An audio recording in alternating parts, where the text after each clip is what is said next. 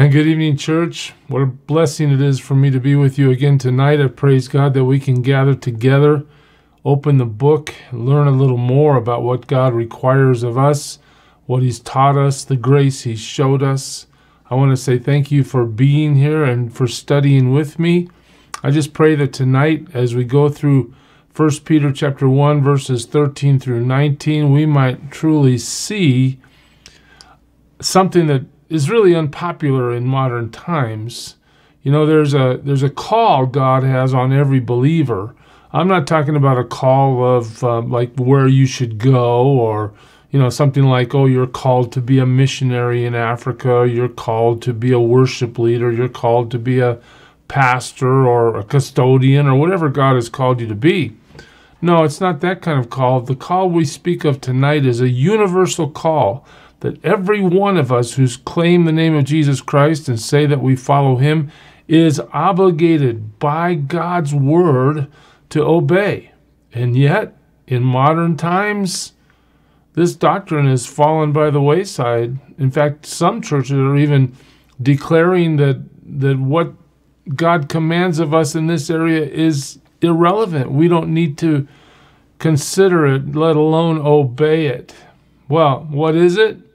We're going to let Peter show us as we look through the scripture tonight. And I just pray that as it happens, you would allow God to convict your heart and show you if you're in error, if I'm in error as we live our lives today. What does the scripture tell us? We should examine ourselves to see whether or not we're in the faith.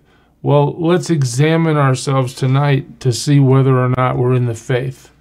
Are you ready? I trust you are. Let's go. Again, this is called the Unpopular Doctrine. We're in 1 Peter chapter 1 if you want to open your Bibles and follow along. Just to refresh you in what we talked about last week, Peter has been describing a salvation to us. He has been helping us understand and remember what God has done by bringing us into right relationship with the Lord Himself through the sacrificial death of Jesus on the cross and His subsequent resurrection. Remember, just for refreshment, verse 12, it was revealed to them.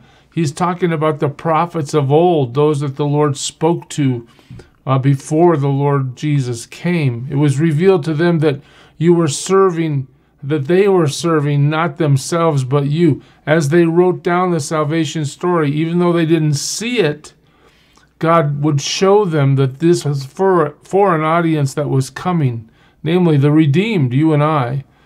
It was serving not themselves but you in the things that have now been announced to you. That's the salvation story through those who preach the good news to you by the Holy Spirit. You've been preached to, you've understood the message of God. The Holy Spirit sent from heaven has made sure that you have heard it. And it's something that angels long to look into, right? Angels don't need salvation. Why? Because they, at least the angels that haven't fallen, they are in God's presence, right? They have not sinned against God. Now, there are angels that have rebelled. They would be what we call today demons, right? They have followed Satan in his rebellion out of heaven. They were cast out, but there is no salvation for them. Why? Because they have been exposed to the absolute perfection of God Himself. They were created to worship God. They had every advantage in terms of knowing the reality of God, His power, His glory, His majesty. They rejected God. There's no salvation for that. You and I, in our willful ignorance, God has mercy on us as human beings to allow us to sin against Him and yet provide a way for us to be reconciled to Him through Christ. The angels have no such benefit. But the topic that Peter's brought to us here is the topic of salvation, okay? That we have the hope that comes to us through faith in Jesus Christ. Now, look what he tells us now. He says to us, look, because God has done what God has done on your behalf to bring you into right relationship with Him and allow you to enter His kingdom, you need to respond. How should we respond, Lord? What do you want from us? Well, I want you to prepare your minds for action. I want you to be sober-minded. I want you to be somebody that takes this seriously. You know, so many of us look at our Christianity so casually. Well, I go to church once a week. I spend my hour or two on Sunday morning or whenever listening to a sermon and singing some songs with my brothers and sisters, and that's my commitment. I'm a godly person because I go through that routine every week.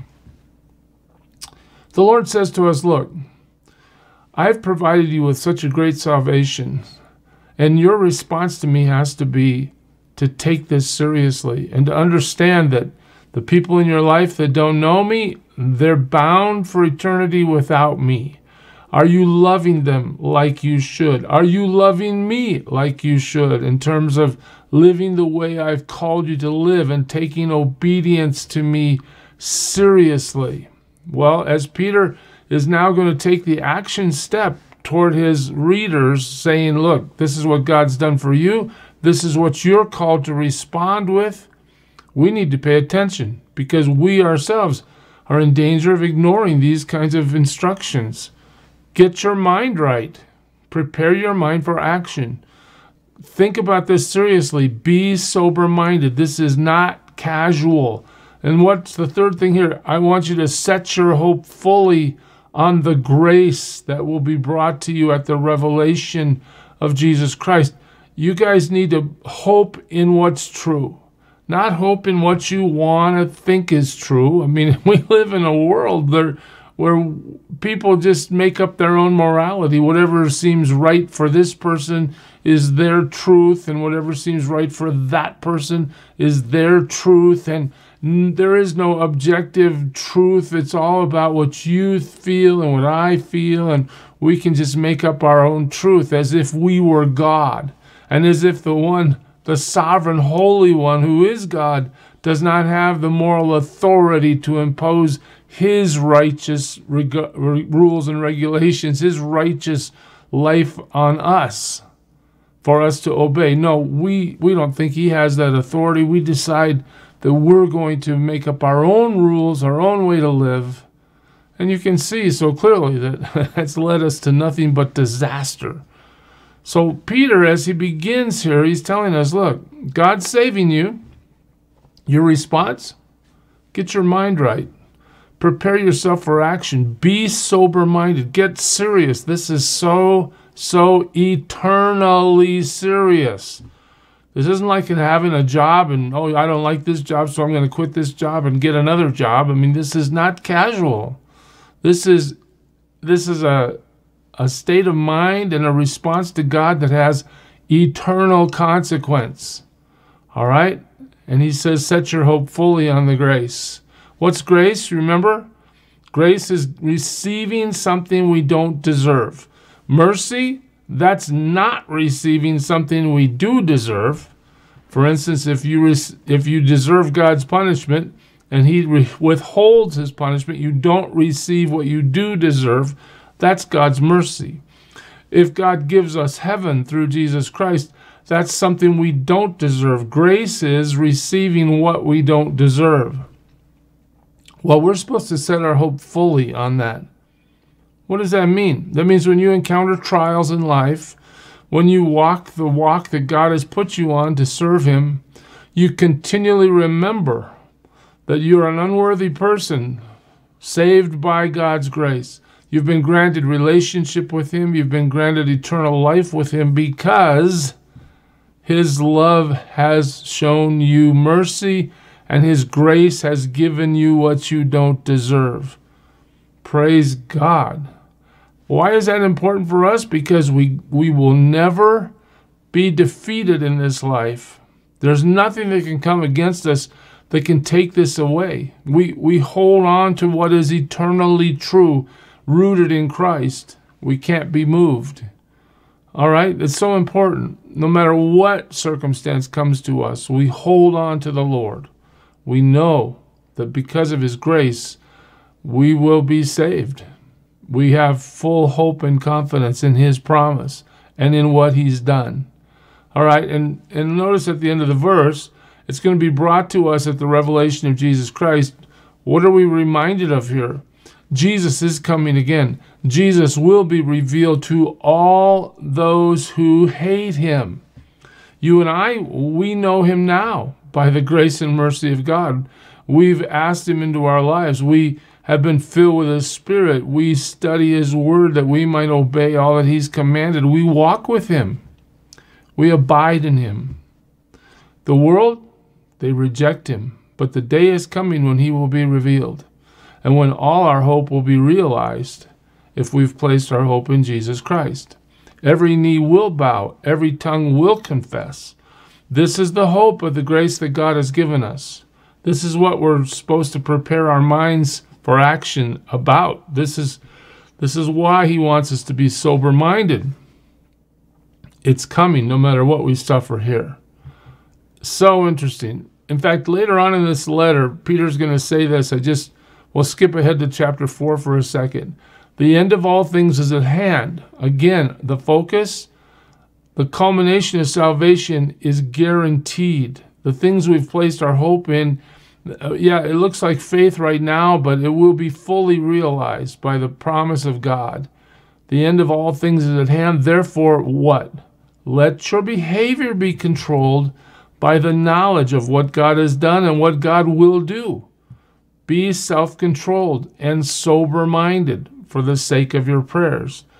Be self-controlled. Look at your life, and we look at our lives and say, are we living the way God wants? Are we responding the way God wants?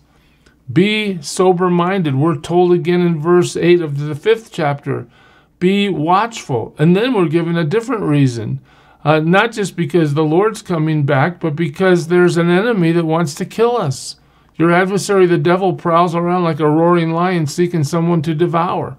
We have spiritual enemies in this Christian walk, and these spiritual enemies aren't out there to give us a bad day. They're out there to kill us. We need to take it seriously. We need to stay rooted in the truth. We need to put on the full armor of God. We need to be people that are pursuing the Lord Jesus with all our heart, soul, mind, and strength, knowing that his command is sure and true.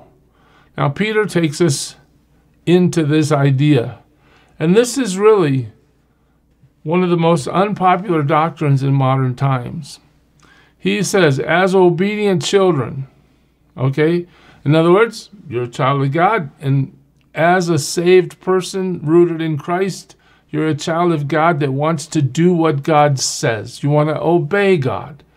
Remember Luke 6:46, Jesus says, why do you call me Lord, Lord, and you don't do what I say? We're going to obey God. As obedient children, what should we do? Well, here Peter tells us, do not be conformed to the passions of your former ignorance. Well, what's the former ignorance about? That's about your past life before you knew Christ. What's this idea of passions? Those are those bodily urges. I want to do this. I want to gratify my flesh. I want to eat too much and have too much pleasure and live a life of hedonism where there's no pain and everything I want I get. Right? That kind of life. The Lord, through the Apostle Peter here, says, look, don't live like that anymore. You've come to faith in Jesus Christ. You know him now. Don't live like that anymore. Allow yourself to be sober-minded. Allow yourself to think about the truth. Get your mind right for action and put your hope in grace. You're going to be able to deny yourself if you do that. What does Jesus say? You know, if you want to follow me, what's the first thing he requires? Deny yourself. Take up your cross. Follow me. He says it over and over in the Gospels. Well, here we see it played out in real life. Deny yourself. Well, I want to gratify myself in this way. Well, Jesus says, follow me.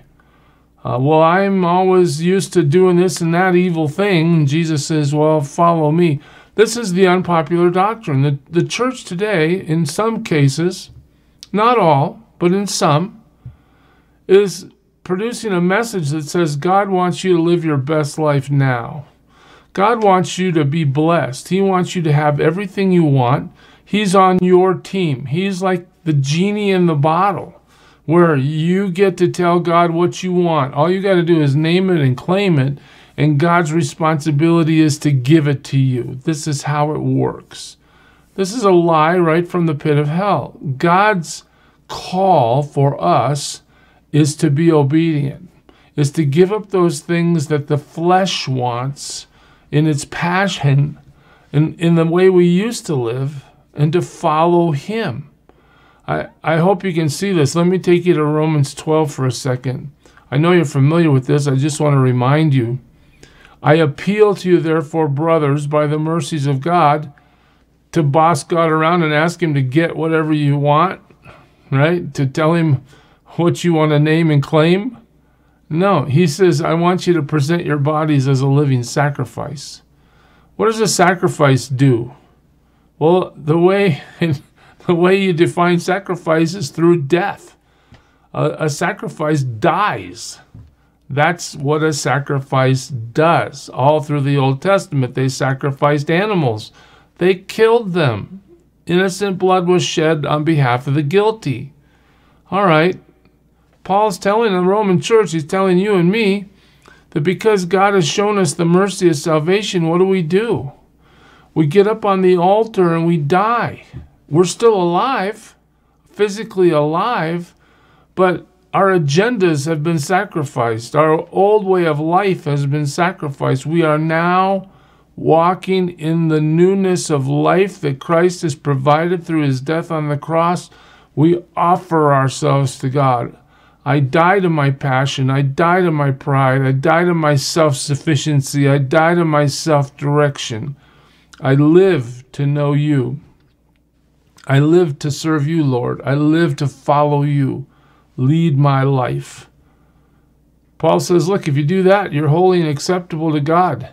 And it's your spiritual worship. This is what God requires of those who follow Him. It's much like what Peter's just told us. But Paul goes on further to say the same thing Peter's telling us in chapter 1 of 1 Peter. He says, don't be conformed to this world. Well, you know what?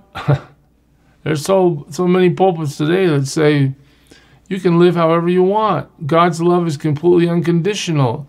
You don't have to monitor your behavior. This flesh is going to do the wrong thing anyway, and God's forgiven all of us every sin against us or against Him. We're going to be fine. Don't worry. Live however you want to live. The Bible doesn't endorse that. Don't be conformed to this world. What should I do? I should be transformed by the renewal of your mind. Do you see this here? That by testing you may discern what is the will of God, what is good and acceptable and perfect. We are called in the same way Peter calls us. What does he tell us? Set your minds for action. Get ready. Be sober-minded. Set your hope fully on the grace that God has given. Renew your mind. This is what Peter says, and this is what Paul says. This is what the Word of God tells us. We have to think differently now that we know the Lord. We have to get away from the world's ways and seek God's ways. It's not complicated, but it's a transforming, absolutely radical change from how people behave before they know the Lord. We don't serve ourselves anymore. We serve Him. We don't love ourselves most of all anymore. We love Him most of all. The essence of the doctrine comes now in verse 15 when Peter says, but as He who called you is holy. Okay, notice, you remember back in chapter 1 earlier, we went through the election process as God elects those who come to Him by faith. This is the same God that called us. He's refreshing us from what He's taught us earlier in the letter. But He's telling us now, I want you to focus on the fact not just that He called you, but focus on the character of who He is. The Lord is holy. The Lord is holy. What does that mean? It means the Lord is completely set apart from evil. The Lord is completely pure, completely blameless, completely without fault, never makes a bad choice, never responds in an incorrect way. He is absolute perfection. The Lord is holy. Well, that's great to know. The Lord is holy. Praise God. But do you see the second half of this verse? You also do what? Be holy in all your conduct. This is called sanctification, and this is the most unpopular doctrine in modern time, that we should allow our behavior to be governed by God's truth. Not by our whims, not by what we might want or not want on any particular day, but that our behavior in this life is to be governed by what God wants. I want to take you to 1 Thessalonians for a second. In 1 Thessalonians chapter 4, Paul lays this out to the church at Thessalonica. He says, look, for this is the will of God. Okay, you want to know what God wants? Here's what he wants. Your sanctification. What does that mean? He wants us to be set apart. He wants us to be holy. He wants us to live life without lying, cheating, stealing, having lustful thoughts, committing adultery, committing murder, or hating people. He wants us to live without any other gods before us. He wants us to live exactly as his word has called us to live. This is what Jesus is talking about when he says, follow me. This is what Jesus is talking about when he says, look, if you want to make disciples, here's how you do it. You teach them to obey everything I've commanded. Learn what God's commanded. Learn how God wants us to live and live like that. Obey him. Well, Paul's going to spell it out here in 1 Thessalonians 4. He says, look, for this is the will of God, your sanctification. And now he's going to list the things that he wants us to focus on. That you abstain from sexual immorality. This is a huge problem in modern life, even in the church. Pornography is a click or two away for anybody that's internet savvy. We're bombarded with images all day long in media. And not only that, but the lustful passion of our flesh leads so many people into sexual sin. God says, get away from that. He says that each of you know how to control his own body in holiness and honor. You know, one of the fruits of the Spirit is self-control. And here, in this case, Paul is telling us, look, the Spirit wants to lead you there. He wants to show you what it's like to live in holiness and honor. Cooperate with him. Abstain from sexual immorality. Don't pursue your passion, not in the passion of lust like the Gentiles who do not know God. We abandon our passions, we deny ourselves so that we live well before God. And as he continues to spell it out, Paul says that no one transgress and wrong his brother in this matter, because the Lord is an avenger in all these things. As we told you beforehand and solemnly warned you, you know, you think sexual immorality, what do they say in modern times? Oh, what happens in Vegas stays in Vegas. Oh, you can sin and not be held accountable for it. Oh, you can do whatever dirt you want to do, and there will be no consequence. This is, again, another lie right from the pit. I mean, God holds us accountable to live according to what he has declared. And if we think that just because everybody else is doing it, or because some creative advertiser came up with a slogan that says we don't have to worry about it, that we can dismiss the fact that we're accountable to a sovereign God, if that's our posture, we need to understand that we're completely wrong. That God's word is still true and that we are still accountable. And in fact, in verse 6, Paul says, look, the Lord's an avenger in all these things. You're not only going to hear from him, he's going to avenge the wrong you've committed by taking advantage of somebody else's husband or wife and ruin their marriage in your sexual immorality or whatever evil thing has been accomplished by disobedience. God avenges these things. And as Paul concludes this, he says, for God has not called us for impurity, but in holiness. Again, God's call for us, be set apart. Let the world understand that you belong to me, because when they look at your life, it's such a total contrast from what everybody else is doing. Everybody else is out there serving their passions and lusts. They're doing whatever they feel like doing. Let's get loaded and have fun. All right? I mean, this is the party mentality. This is the no consequence mentality.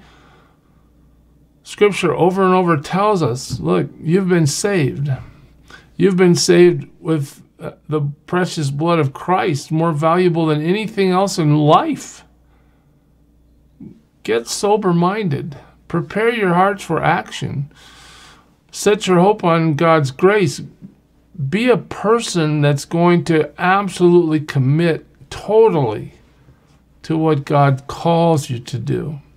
And that contrast of seeing how you live will penetrate the heart and mind of the unbeliever as God opens their eyes to the reality of Jesus Christ. The peace that you have, the love that you show, no matter whether you're hated or loved back. The love you show, the concern you show, the godliness that characterizes your life will be overwhelming to the unbeliever. And as God opens their eyes, they'll come. But the point here is made again. It's written, you shall be holy, for I am holy. You want to know what God wants for your life? He wants you to be holy. He wants you to live your life in a way that exemplifies what He is. Did you hear that? He wants you to live your life in a way that exemplifies what He is, who He is. He is absolutely pure. He wants us to be absolutely pure. Absolutely. Blessed are the pure in heart. Do you remember what Jesus said in Matthew 5? For they'll see God, the pure in heart. The ones who say, Lord, I lay aside evil. I hate evil. I want to walk with you. Again, how do we know what's good and evil? Well, we look at God's word for what He's told us. In the modern age, many, many churches have said, look, this is outdated. We want to allow homosexuality in the church. No problem. Well, I have nothing against having homosexuals come to church. In fact, that's a great thing. Why? Because we're all sinners. Whether our sin is homosexuality or alcohol or sex or greed, whatever our sin might be, we're all disobedient to God. We all, like sheep, have gone astray. So yeah, why do you come to church? Not to be told that your sin is just fine, don't worry about it, let's have a pride parade about your sin. No, you come to church to hear the truth that God says, you're accountable to me for how you live. If you don't receive my Savior and forsake your sin, if you don't come to Jesus Christ by faith, you will spend eternity experiencing the wrath of hell, my wrath against evil forever. Yeah, come to church. Let's talk about what God says, but when the church opens its doors and says, oh, come to church and we don't care how you live, we're not going to hold you to any biblical standard because you get to decide what's right for you. And God loves you unconditionally, and He's never going to do anything to hurt you no matter how disobedient you are. This shows total ignorance of what the Word of God says. This shows total ignorance of what God has declared over and over. His wrath against sin is going to be so furious and mighty when it comes, finally in the end, that there's going to be rivers of blood in judgment. Read it. It's in the book of Revelation. There's going to be total devastation as God permanently eliminates evil.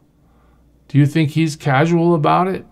Not at all. And that's why it's become so unpopular, because the church has based itself now in, we want you to come to church, we want you to enjoy the message and have a nice time, so we're going to stay away from doctrines like sin, we're going to stay away from doctrines like hell, we're going to stay away from doctrines like sanctification, because we don't want to call you to God's standard. It might make you feel uncomfortable. Well, I can tell you, church, God's not interested in whether we feel comfortable or not. God's interested in whether we submit our lives to the Savior. We receive His salvation. We're covered by His righteousness through faith in Christ. God's interested in whether we are going to survive His judgment against evil. And the only way we survive it is to know Jesus Christ. There is therefore no condemnation for those who are what? Those are a nice people, those who God loves unconditionally and will never hurt. No, there's no condemnation therefore now for those who are in Christ. Their only refuge from God's wrath against sin is found in Christ. To know Him, to deny ourselves, take up our cross, and follow Him. So Peter goes on, having called us to this very unpopular doctrine, the call to holiness, and he says, if you call on Him, in other words, if you're willing to say, Lord, I believe, and Lord, I do want to know you, and Lord, I will submit my life to you. If you call on Him, he describes Him to us here. He's a Father who judges impartially according to each one's deeds. He's just called us to conduct of holiness, and now He's saying, look, pay attention. God is our Father. God is watching what we do. What should we do? Look, here it is again. Conduct yourselves how? With fear. Wow. Wow, with fear. Doesn't the Bible tell us at the beginning of wisdom is the fear of the Lord? I mean, what does that mean? That I know God loves me. I know God forgives. So doesn't that mean I can live however I want to live?